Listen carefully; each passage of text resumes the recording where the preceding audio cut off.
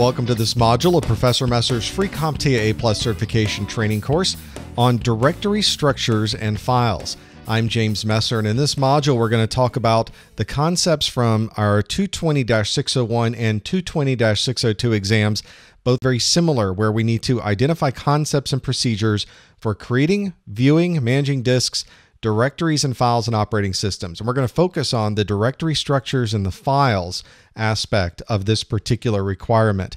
We're going to go through what a directory structure is on your system, understand how to navigate the directory structures. We'll create some folders, we'll create some files, we'll talk about file attributes, and then finally we'll go through what permissions you might need for these files and things to keep in mind when setting permissions for these files.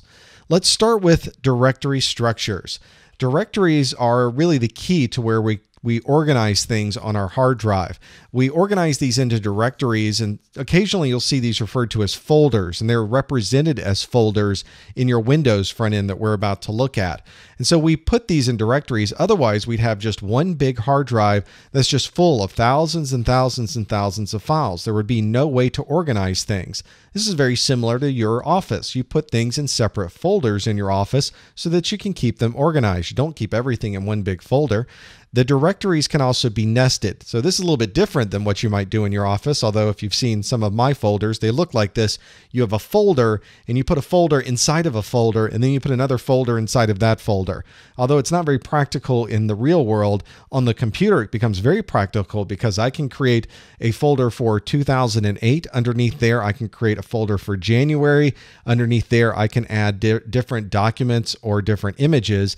Then I can create step right up and have a 2008 folder, one for February, a 2008 folder, and underneath that have one for March. So you can nest these things in different ways. And the idea is that you can have folders within a folder, within a folder, within a folder, within a folder. You can really go quite a bit in these operating systems so that you can organize things in ways that make sense. Now, there are some folders on your system that are best that you don't touch. These are system folders. They are folders that have been set up for your applications to run. And these are really places where things are stored so that your system can operate. They're not stored there so that you can change the files, delete them, or modify what happens to be in those directories. The idea is that you write them there, and it's best just not to touch anything. So as we go through this directory structure overview and you start looking at your system, if you ever see a folder and you don't recognize what's in there, you're best leaving it alone and going back to your directories or your documents folder and working inside of there to be able to do some of these exercises. Let's talk about the syntax you might need to move through these directories. This is very easy to do in Windows when you point and click visually, but I want to tell you what you might also be expected to see at the command line. Now, the first thing is that these volumes on our system have a drive letter associated with them. Now, in the most simplest fact, a single hard drive with a single partition is going to have a single drive letter associated with it. That's how most people's machines at home are configured. That's usually how your system at work is configured. But you may have drives and shared folders that are out on other servers. And so you have to have some way to designate how you access that particular folder. And you use these drive letters. It's a drive letter followed by a colon. So you see C colon is usually your hard drive that's local on your machine. A D colon might be the CD-ROM that's in your device. H colon might be a shared folder that's out on another file server. Now, the challenging part about this is not everybody's hard drive is drive C. Not everybody's CD-ROM is drive D. Not everybody's shared folder, even if it's the same shared folder, happens to be H. So that takes a little bit more management to get your arms around exactly how a person's machine might be configured, but don't just assume that everybody is using the same one. Generally, we try to keep them the same, but drive C is the hard drive. That's kind of the place where everything stops. So almost everybody has a drive C for their hard drive, but everything else is usually up for grabs. You should also know your slashes. Now, there's the difference here. There is a backslash and there is a forward slash. The backslash is the slash usually on the keyboard that is just above the enter key. That's where it is on mine. So the backslash is a little bit different than the forward slash that is also where your question mark is. Now, this is sometimes one of the most challenging things you'll try to figure out when talking to somebody who's not familiar with these directory structures. which one the backslash is. And if you perform a command and you're getting some type of syntactical error, it's probably because you used the wrong slash. Whenever we talk about directories and using folders and finding information on your hard drive, it's always the backslash. Microsoft and Windows always uses the backslash. The forward slash is not used for anything relating to directory structures in Windows, at least not by default. So we're always going to be talking about the backslash as we go through these set of processes and procedures in this module. Let me give you an example of some of the things you can expect to see on your system relating to those C colons and the backslashes. What I'm going to do is right mouse click on my computer and choose Explore.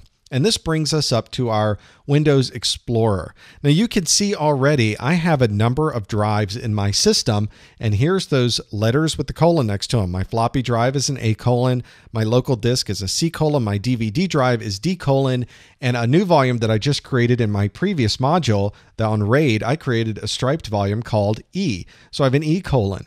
Now, we are already seeing that's a very easy way to figure out what's on this machine.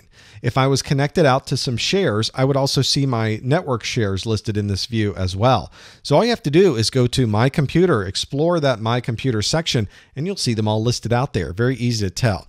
Now, if I click on Drive C, you can see there are a number of folders in my Drive C. There's a Documents and Settings folder, there's a Program Files folder, and a Windows folder. There's not much in my Drive C. This is a basic Windows installation that I've done. But notice up here on this address bar at the top, it tells me that currently I'm in this root of C, which means I'm in C colon backslash. There's that backslash. So we're starting to combine these things together, C colon backslash. If I was to move into the Documents and Settings folder, I'll double click, you can see I'm now in C colon backslash Documents and Settings. And remember we talked about embedding a folder within a folder within a folder. This is a very good example of this. I'm going to use these plus signs here to give you a feel for what this looks like.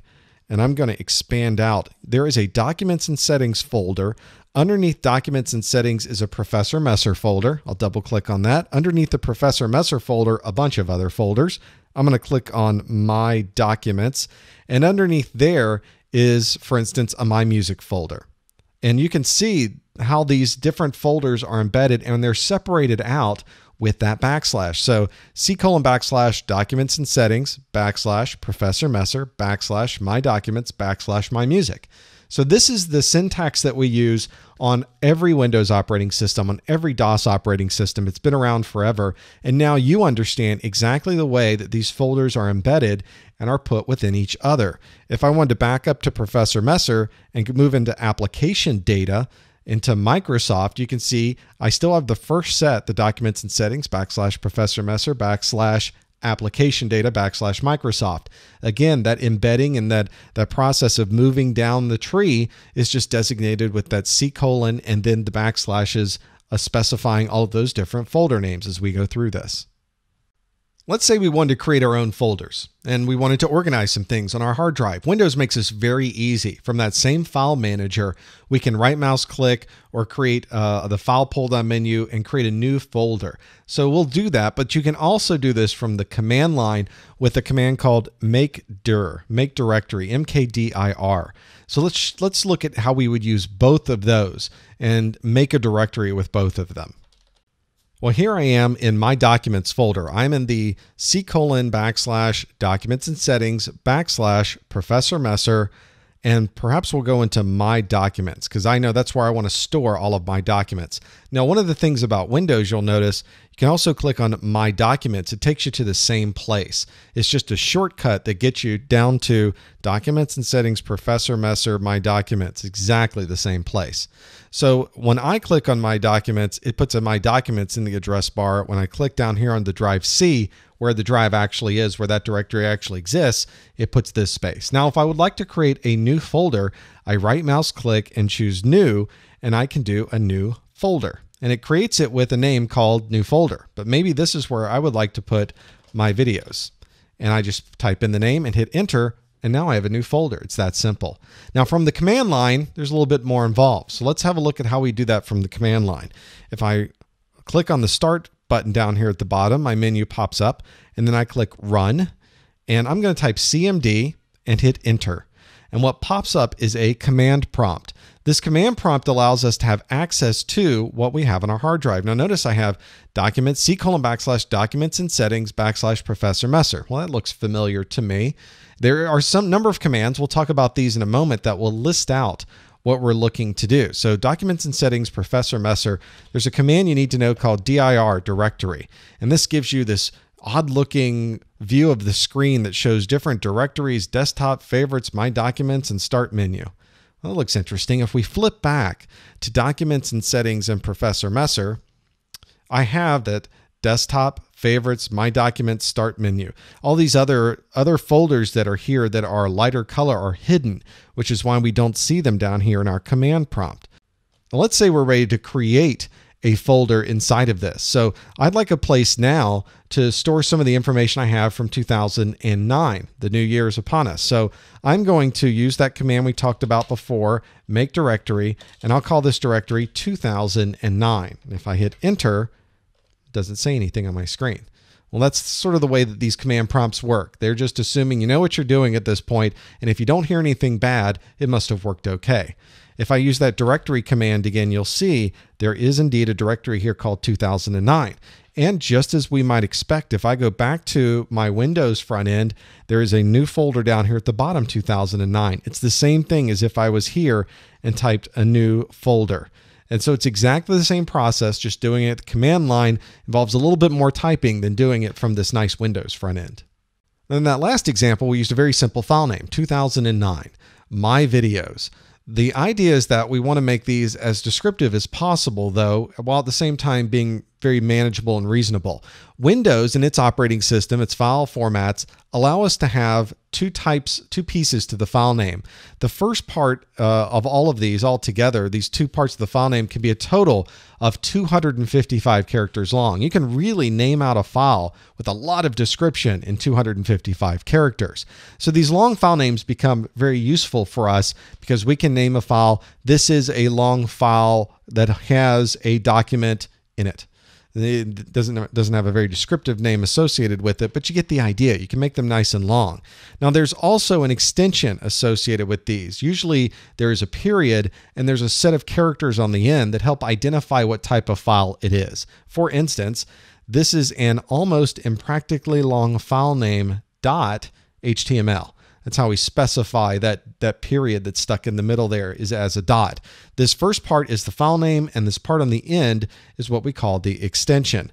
Now, in the legacy operating systems of the DOS days, we called this the 8.3 format because you couldn't have 255 characters. You could have 8 characters in the front and 3 characters in the back. You could have 8 character file names, 3 character extensions, and that was it. Those are short file names.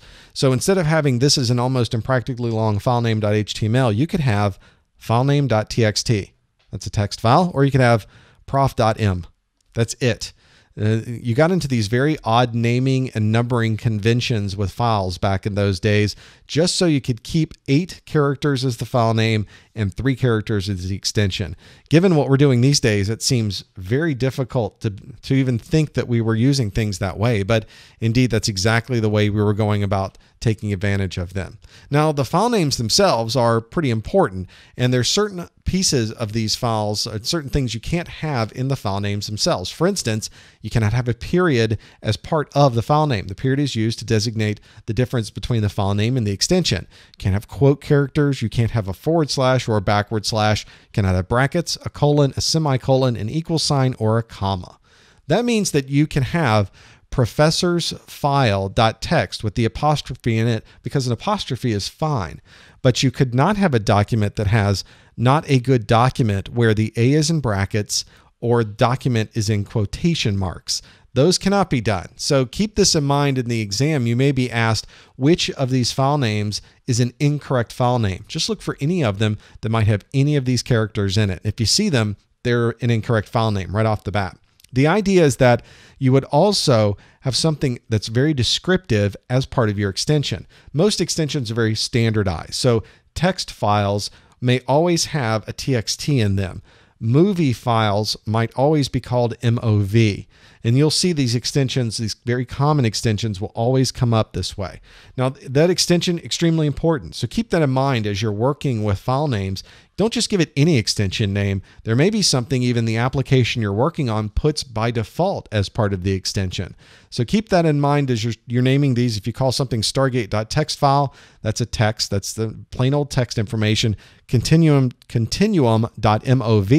it means that this is an Apple movie format. So you'll become more familiar with those as you work more with extensions. Just keep in mind that those are pretty important. If you change that extension, you may be changing the way that Windows uses those files. You may not want to do that. Also, as you're working with files, you're going to be noticing that certain files have certain attributes associated with them. One that you'll notice is that certain files, you'll try to change the file and it says, well, that file's read-only. You can't write anything over that file. You can't change the contents of what's inside of that file. You may also see that there are file attributes called archive.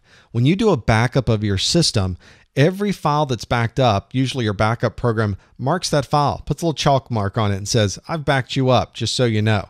If that file ever changes, the archive bit gets set. But the idea is that next time the backup program comes along, it can decide what to back up based on what has changed. So since this archive bit is there, it notices that it's a modified file since the last backup. So if the archive bit is set, that means that, yep, you've changed something there. I'm going to back you up next time. We're going to archive you next time. Now, the system files also have a special attribute on them. You'll notice they have an S or a system configuration, especially for files that are used during the boot process. You'll see this attribute used for those. There's also, and we've already seen an example of some of these, certain attributes that are hidden. You can hide the file from being obvious when you start doing directory views of the directory. Now, this doesn't hide the file from anybody. It's very easy to find those files or see those files. Specify, show me the hidden files. It'll show you where they're hidden. But if you'd like to just hide them and keep them out of the way while you're trying to do normal work on your system, it's a good way to get things out of your site so that you can work on something that may be more important in that same directory. If the file format of your hard drive happens to be NTFS, there are a number of extended file attributes there as well. So if you have time to go into your NTFS partition onto your file system and look at some of those files, you'll see things that go a little bit beyond read-only, archive, system, and hidden, and that's what that's about. Is NTFS provides us with much more capability than some of the things that you'd see in legacy operating system or file formats. Let's look at some of these attributes and where we might see some of these. This is on my documents and settings / all users / documents / my music / sample music. And if you have Windows XP, you probably still have this directory on your machine. There are two files in here. One is Beethoven Symphony No. 9, and the other one's something called News Stories Highway Blues. Now I'm going to right mouse click on Beethoven Symphony No. 9, and I'm going to choose Properties. Inside the properties, we have a section here called attributes. So there's two that we were just talking about. There's a read-only attribute and a hidden attribute. Now, if I choose the hidden attribute and click OK, you'll see that the Beethoven Symphony, I've told my Windows Explorer, show me the hidden files, but make them kind of grayed out. And it specifies, you can see that it's a little bit grayer than the file that is not hidden. Now, there were some other attributes in here as well. If we click the Advanced button, you can see there's archiving bits that we had set, so the file is ready for archiving. It also allows fast searching, or allows our indexing service to index the file. There's also attributes for compressing the file if we'd like to compress this to save space, or we would like to encrypt the contents of this so that the data is encrypted. Nobody else can see it. These are some of those new additional attributes available in NTFS that you don't have in FAT32. So if you're running a FAT32 volume, you won't see any of those options available. You don't have any of those advanced capabilities. You're only going to see those on an NTFS partition. Another functionality of managing files is something called permissions. You can allow people to access your files, or you can restrict people from having access to your files. You can do this on the same computer, so you might be able to log in and see your files, but somebody else could log into the same machine and not see any of your files, or maybe you can specify which ones they can see. This is also useful over the network. In a large environment where many people have access to the network, you might want to allow certain files, certain spreadsheets, certain word processing documents to be available for anybody else in the organization to see. And you do that by setting permissions. both folders and files can have permissions. And generally, when you set the permissions on a folder, it also, every single file and folder underneath that take the same permissions. That's not always the case. You can change some of those attributes in the way that it works, but you can set up these types of permissions. On files, you can set it up so people might have full control, same control as you, or maybe just modify it, maybe read and execute, or read it or write it, or any combination of those things. Maybe you'd like for everybody to be able to read it or read and execute, maybe it's a program, but not be able to write or modify it. So you can change different sections of that. If it's a folder, it's similar type permissions. There's a little bit of a change. For instance, full control, modify, read and execute. List folder contents is something that's there, read and write. So you might want to allow people to see what's in a folder, or maybe it's something where somebody's just putting it into a Dropbox and you don't want anybody else to see what's in there. So many people can drop many different files in there and nobody else knows what happens to be in there because they can't list the contents of that folder. Let's look at what type of permissions are on my system. Now in this scenario, I would like to show people or give access to people to be able to put things into the My Pictures directory. Now, if I right mouse click on My Pictures and choose Sharing and Security, you'll notice it doesn't come up with any of those permission things we were talking about. We can make the folder private. We can share the folder on the network. And really, we have the option to allow users to change my files. This is what's called simple sharing configuration, but we're trying to learn more about the operating system. We need to know more about permissions. In fact, we may want to set up something very specific for the My Pictures directory. I might want to allow people to have different types of permissions there. The only way you're going to be able to see that is if you go to the Tools pull-down menu, choose Folder Options. In the View folder, scroll all the way to the bottom of your Advanced Settings and disable the Use Simple File Sharing option in Windows XP and click OK. Now nothing changes on the screen except now when I go back into Sharing and Security after right mouse clicking that folder, you'll notice that the Sharing tab is a little bit different. I can now choose to share this folder, but now I have access to set the permissions of people who access this folder over the network. And if I click that, I can start to see some of those permissions I was talking about: full control, change, and read. And I can add and allow and deny different settings for those. I can also change under the Security tab who can access this if they happen to be on this computer or have authentication onto this computer, where I now have everything I was mentioning before: full control, modify, read and execute, list the folder contents, read, write, and then there's special permissions that are there, which we can set up under the Advanced tab. So you can see you can go very, very specific about certain permissions and rights and controls that Windows allows you to drill down and make specific changes to. If you're managing a file server, if you're managing a large server that a number of people are using, you're going to want to become very familiar with the permission settings that are in Windows, which goes well beyond the scope of the CompTIA A+ certification exam. It's important that you know how to change those and you happen to know what those permissions are about and how Windows uses them. You don't have to go into any intricate configuration settings though for your exam pieces. That's a little bit farther than what the CompTIA A+ exam is, but maybe that's something you'll think about when you're ready to take your Microsoft certification. In review, we've looked at a lot of different pieces with files and directories. We've talked about the structure of the directories, how to navigate through some of those pieces. We even created some folders and looked at creating how files are there. We looked at file attributes with our read-only and hidden in system. And finally, we looked at how file permissions are used both on our local machine and across the network. If you'd like to watch any of our other videos, participate in our message boards, see what's in our wiki, and much more, visit our website, freeaplus.com.